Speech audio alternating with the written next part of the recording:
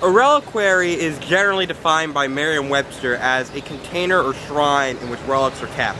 But here behind me at the City Reliquary on Metropolitan Avenue in Williamsburg, it's a different, more secular kind of relic. Here at the museum, open on weekends during the winter, there's all kinds of ephemera, from business cards, from magnets, from pizza places to old storefront signs to these frogs right here. This delightful mix of kitsch and municipal history began on Grand and Havemeyer Street, not too far away, at the ground floor apartment of Reliquary founder Dave Herman, who placed different artifacts, fruits of amateur archaeology in his window, even recording a sort of audio tour for passers-by to play. In 2006, the Reliquary moved into this current space, where it holds even more of the stuff that we consider junk, but here holds a fascinating modicum of New York City culture.